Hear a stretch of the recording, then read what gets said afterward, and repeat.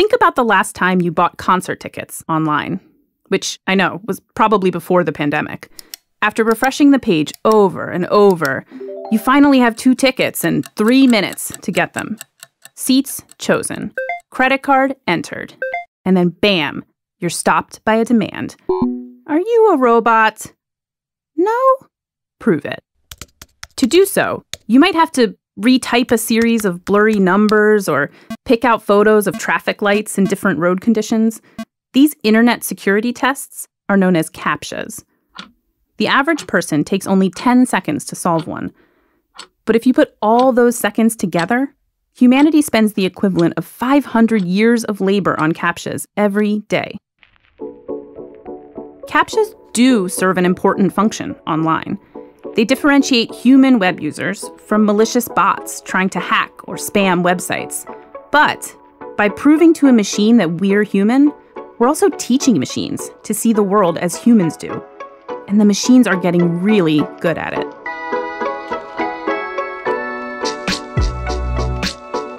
This is the Quartz Obsession, a podcast that explores the fascinating backstories behind everyday ideas and what they tell us about the global economy. I'm your host, Kira Bindram. Today, the history of the CAPTCHA and what happens when the tools we use to tell humans and machines apart start to become obsolete. Today, I'm joined by Nico Rivero, who covers technology for Quartz.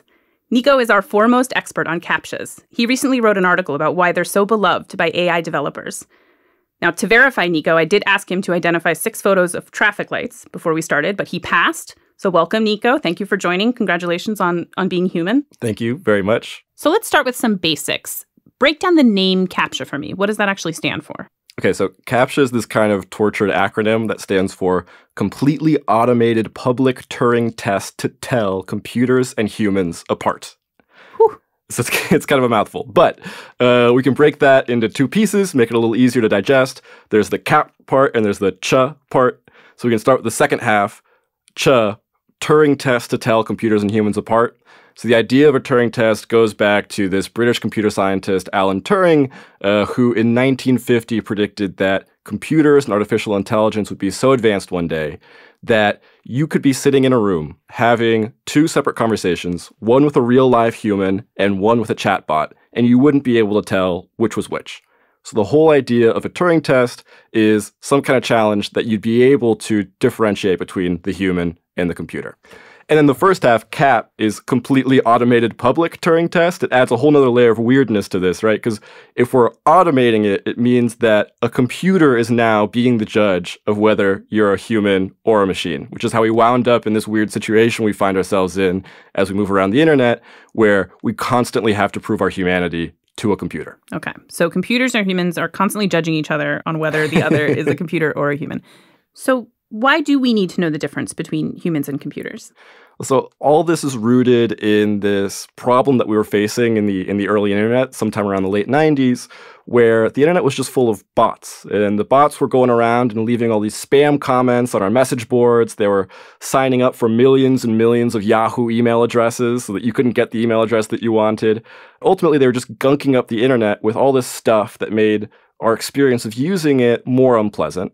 And also, it was pretty disruptive for our ability to do business online. You can't run an email company if the person that you're trying to attract to be a customer can't get the email address they want, or you can't run a web forum if there's no way you can enjoyably use this thing because it's just full of spam bots that are trying to direct you to some store to buy something, or more likely to some porn website or whatever. Got it. And now, while 13-year-old me would have really appreciated the stakes of not being able to get the email address I want, carry that forward for me like 20 years. Like, what are the stakes today?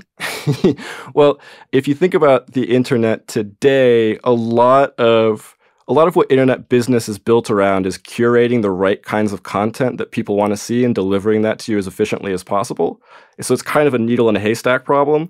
If you let bots run rampant, you're just making the haystack bigger and bigger and bigger and filling the internet with more crap that no one wants to look at. So the whole challenge really with the internet is, yeah, it's this big sea of information. You want to be able to deliver to your visitor that one specific thing they want to see. That's how you capture their attention, and that's how you monetize it for your web business. And where did the idea for a CAPTCHA originally come from?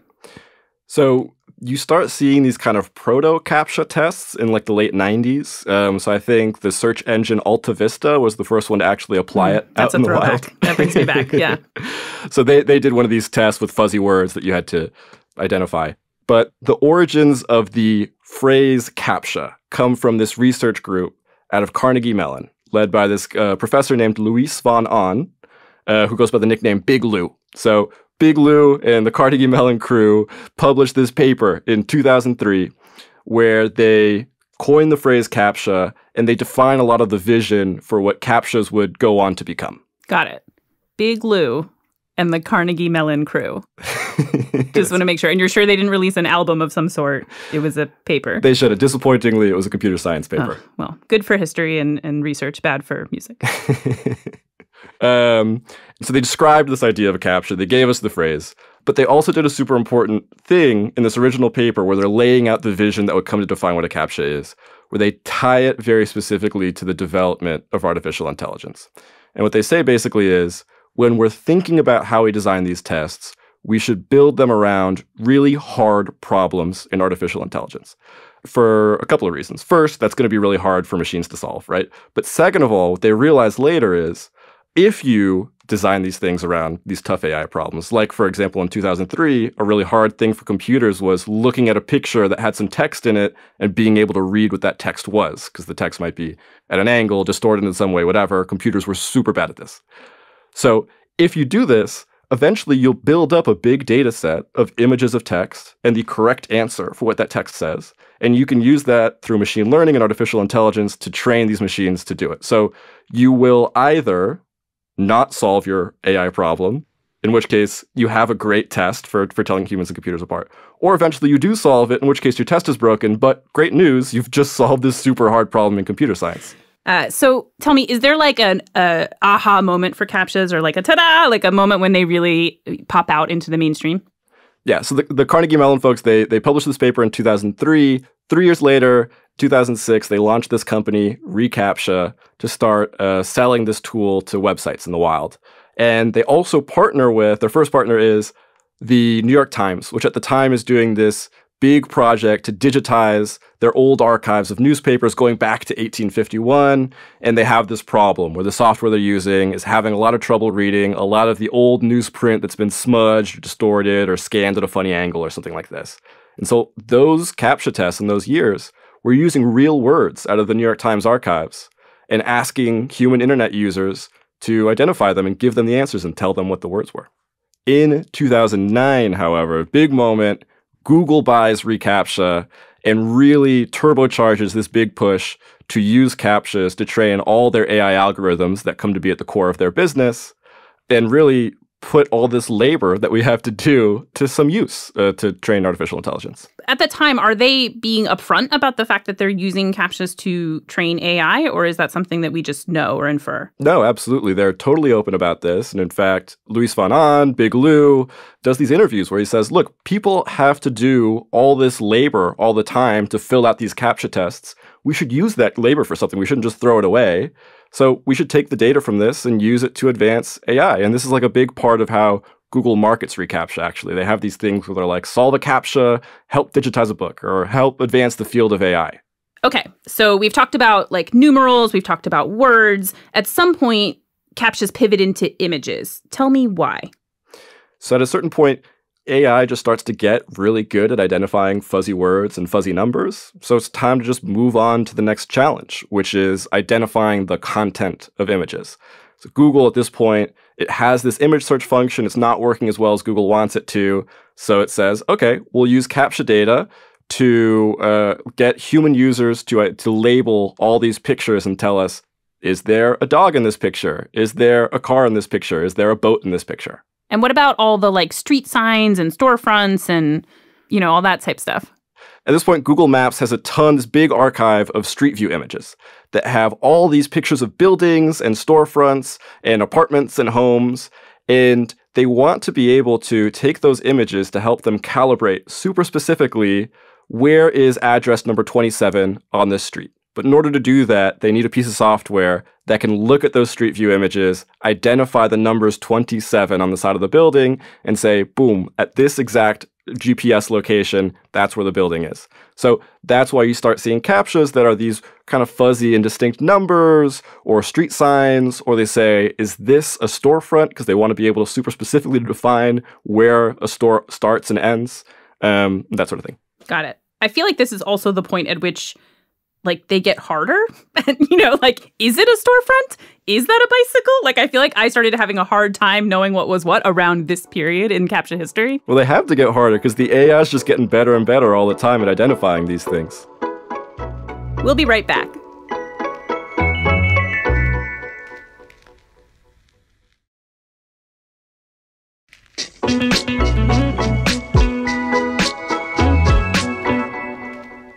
Okay, so when I think about CAPTCHAs today, like the ones I'm seeing when I log into stuff now, I'm picturing traffic lights, I'm picturing crosswalks, buses, all that sorts of stuff. Is that still Google Maps training? So you would think it might be Google Maps, or you might also think, well, yeah, identifying crosswalks, pedestrians, buses, that might be useful for training the algorithms that help self-driving cars see streets or something like this. But Google and Waymo, which is the self-driving car company associated with Google, are very adamant that is not at all what is happening. Waymo says explicitly they do not use CAPTCHA data in any way, shape, or form to train their algorithms. Google actually says that it no longer uses CAPTCHA data at all for helping to train its AI. In fact, it's kind of weird. When I reached out to them about this, the only sentence that they would say to me on the record is, today, reCAPTCHA data is only used for security purposes. And I pointed out that if you go to google.com/reCAPTCHA, they had this whole website that was dedicated to all the benefits that CAPTCHA had in the advancement of AI, that had all this stuff about how when you solve CAPTCHA tests, you're helping solve these really hard AI problems. And they basically said, oh, well, that's actually out of date, and we'll update that. And if you look at the website today, there is absolutely no mention of AI anymore on the website. Huh. Why do you think that is? So there's a couple of reasons that I could think of. The first is CAPTCHAs are starting to change fundamentally in ways that mean that they are less useful at this point for generating the kind of training data that would help them advance AI. And the second reason is, Google might be thinking people might get a little creeped out maybe if they start to think about the fact that Google has basically been systematically exploiting all of our collective labor over the past decade or so for, thousands and thousands of hours of training data for developing their algorithms.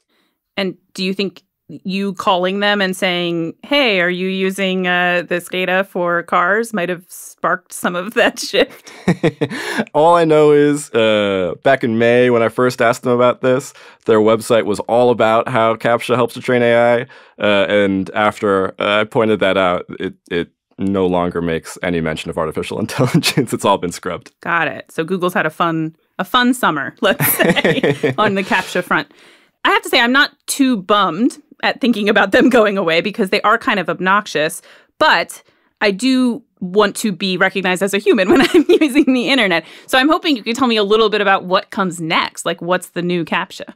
So one of the problems is that we have trained AI to the point that all our old forms of tests are kind of obsolete because machines are about as good as humans are at solving them.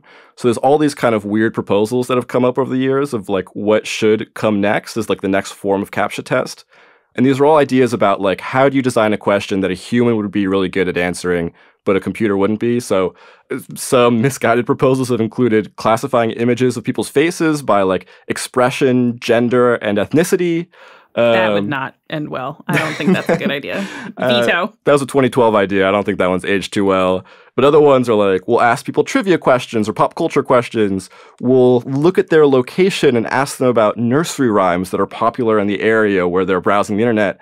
We can do magic eye images, maybe. A computer wouldn't be so good at solving magic eyes because you need physical eyes. So all these kind of things, you run into problems with all of them because the thing is that humans are not universally good at answering these questions. Some people don't know that much about pop culture. Some people won't know the nursery rhyme from a given area. So instead of all that, the direction Google has gone in 2014, they launched this thing called No CAPTCHA. And that's that little box that you see on a web page that says, I'm not a robot, and you check it, and it lets you right through. The way that thing works is it's monitoring how you behave on the web page before you check that box. So there's a lot of human weirdness and foibles that go into how we browse the web that machines just don't have. One example is the way that we move our mouse is really inefficient. Machines will draw the shortest line between a point and the next thing they have to click or the navigate a page without using the cursor at all. Humans do these weird arcing things. They never do the same path twice. And so you can tell pretty easily who a human is by how inefficiently they're moving around the page. That is fascinating. Is there anything else? Now I'm going to be extremely conscious of what I'm doing when I'm using a web page. Google doesn't say exactly what the other things are, but they look at your browser cookies, like your web browsing history. If your history is you've just visited the Yahoo email sign-up page 50,000 times, you might be a bot. But if you've just... Or you're just having a really bad day. Very indecisive, maybe. I don't know. But all kinds of other behaviors that machines don't get distracted in the middle of doing something and switch to another tab and then come back. We're moving in the direction of this sort of ambient monitoring that just determines whether or not we're behaving on the internet more or less like a human would or more or less like a bot would. I'm particularly fascinated because whenever I see that I'm not a robot box, I always think that feels like a less secure thing because if I were a robot, I would just check this box. That's what you would say. I'm not a robot. But it's the most secure. It sounds like it's the most secure thing we've got going because of all this other stuff going on behind the scenes. Right, exactly. I mean, if you were a hacker and you were trying to design a bot to fool this, you'd have to design it to start being less and less efficient and behave more and more like a human. At a certain point, you start to lose some of the efficiency that is the whole point of having a bot in the first place. Right, got it. Now, it's extremely fun to think about things that humans are good at and computers are bad at and vice versa. But I feel like there's probably bigger implications I'm not thinking about if everything we tell computers or everything we give computers that they suck at, we train them to do better and then they kill it and then they kill it and then they kill it. What is the end game of that? Like, what are the bigger questions I should be maybe freaking out about? Well, yeah, it does bring up all these big sorts of questions about how you define humanity. And I think if you were to ask, like, what makes us all human? Your gut response would be to reach for these kind of soaring, beautiful answers about, you know, we're human because of our capacity to introspect, to understand ourselves, to have a theory of mind and know everybody else has a deep inner life just like we do. Or you might say it's about our ability to create art or music or to reason and solve kind of logic things. But CAPTCHAs force us to find these things in really specific ways and come up with definitions that are so concrete that we can actually test for them. And when we do that, we realize a lot of these lofty ideas that we have about humanity, they're kind of practically no good. We can't really actually say what that means in practice or test for them. And so we're left with this small and dwindling set of tasks that are like, okay, yes, every single human being can do this and it differentiates us from machines. And it's not the really cool, beautiful things. It's like, well, when I look at this picture, I know there's a dog in it. But I feel like, you know... Why did the philosophers get into that? Like, I identify the dog in the picture, therefore I am. They didn't have the benefit of a bajillion spam bots. Sad. I feel like it's reassuring in some ways because it means that there is still something about our humanity, about like what fundamentally it means to be human, that is undescribable or is inscrutable or is weird and is ours, that machines just can't grasp, that we can't even fully explain, and there's some mystery left to it. That's really beautiful, Nico. Can I give you my slightly more cynical take? I feel like we could end up in a future where our ability to distinguish between humans and machines is just less and less, and it's harder and harder to do that. Or, you know, maybe there's a future where a CAPTCHA itself is like, read this piece of literature or look at this piece of art and tell me about it, and that's the mechanism by which we display that we're human. It's actually like my nightmare for my school. Maybe we just put the SATs into CAPTCHAs and bam. Final question for you, Nico. What is your favorite fun fact about CAPTCHAs? What is the thing that, like, I'm stuck in small talk hell and I just want to bam out there with a random fact? What would you give me? Okay, my favorite proposal for a possible future CAPTCHA is one that Amazon patented in 2017, which they call a Turing test via failure. And basically, it's giving us all these logic puzzles or games that humans would be really bad at, but machines would be really good at. So the whole way that you prove your humanity is by sucking at this game. That is so Amazon. I can't even. How do we advance the world while also just like bringing humanity down just a little bit? Amazing. Thanks so much for joining us, Nico. Absolutely. Thank you for having me. That's our obsession for the week. This episode was produced by Katie Jane Fernelius. Our sound engineer is George Drake, and the theme music is by Taka Yasuzawa and Alex Sukira. Special thanks to reporter Nico Rivero and editor Alex Osula, both in New York. If you liked what you heard, please subscribe on Apple Podcasts or wherever you're listening. Tell your friends about us, especially your nerdy friends. Then head to qz.com/obsession to sign up for Quartz's weekly obsession email and browse hundreds of interesting backstories.